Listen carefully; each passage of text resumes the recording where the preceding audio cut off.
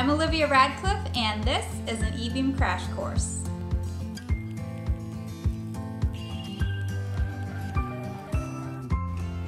So we've learned about cross-linking and about cross-linkable polymers.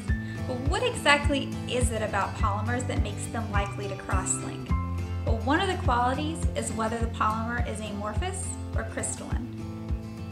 When a polymer is crystalline, its molecular chains are organized and oriented in a fixed direction. Amorphous polymers are the exact opposite. Their molecular chains are random and pretty jumbled. Crystalline polymers are hard and structured, like a diamond. Their molecular chains are locked against each other, which means they're more likely to break than they are to bend when placed under pressure.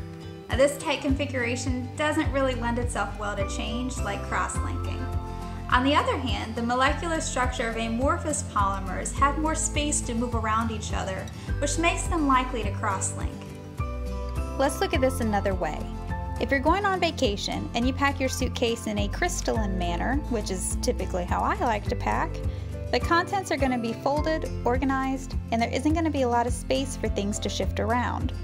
If, however, you prefer to pack in a more amorphous manner, no judgment, you might be running late to get out the door to the airport and stop long enough just to throw a few essentials in a bag.